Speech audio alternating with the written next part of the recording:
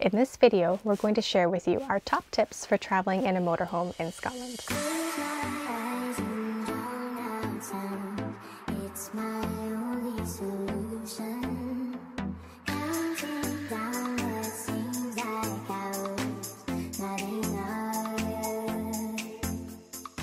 We traveled in a motorhome last September to go around the North Coast 500, and we're now traveling in a camper van around the Isle of Skye. So pretty much everything in this camper van is the same as a motorhome. So for the purposes of this video, we're going to use the term motorhome, even though we'll be showing you everything in a camper van. Before we start, we wanted to bring your attention to the Scottish Outdoor Access Code in case you've never heard of it before.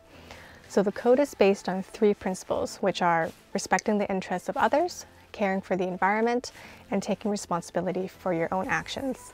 There's detailed guidance on various activities, so we've left a link in the description below for more information, and it's important to always follow the code when traveling around Scotland. Now, let's get started. First up, make sure you learn the general procedures and how everything works before you first set off.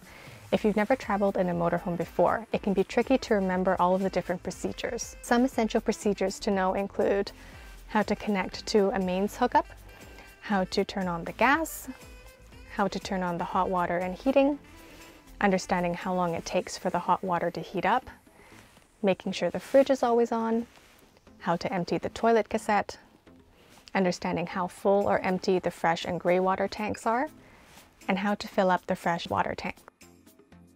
Next, remember what to do before driving off. So remember that driving a motorhome is not the same as driving a normal vehicle. So there are a few essential things to do before driving off. And the most important thing is to turn off the gas. You should never ever be driving a motorhome while the gas is still turned on. Make sure also to turn off the hot water and heating. Also, put everything that's sitting loose like on countertops or tables away, because otherwise they'll go flying once the motorhome gets started. And also make sure to close all cupboard latches, doors, and windows so they don't go flying as well. Also do a walk around the motorhome to ensure that if you're using the antenna, that it's down and that compartments, stairs, and awnings are properly stowed away and locked in place. And also make sure that the power cable and any hoses are disconnected. Next up is to be careful of your side mirrors while reversing and on single track roads. So needless to say, a motorhome is much wider and longer than a normal vehicle. And not only that, many motorhomes have these massive side mirrors that jut out quite a bit. And wrecking the side mirrors is the most common way of losing your deposit if you're hiring a motorhome.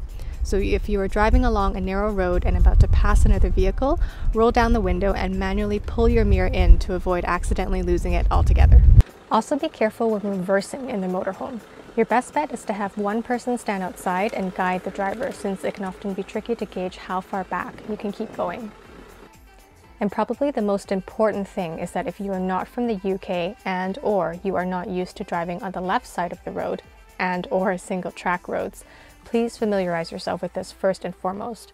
Many single track roads in Scotland are curvy and/or hilly, and passing places take at most 2 to 3 normal vehicles and only 1 motorhome. So do not tailgate other vehicles while on single track roads.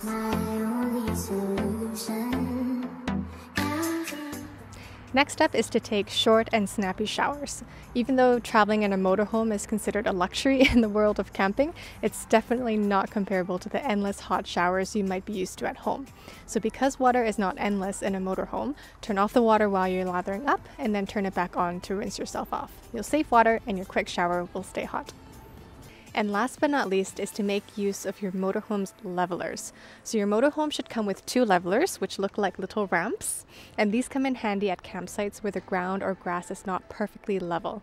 So just pop the levelers under the necessary tires and drive over them to the desired level. It can make a big difference while you're inside, especially when it comes to water drainage. These are just 5 of our top tips on traveling in a motorhome in Scotland, and we have 5 more tips in our accompanying blog post, so be sure to check it out.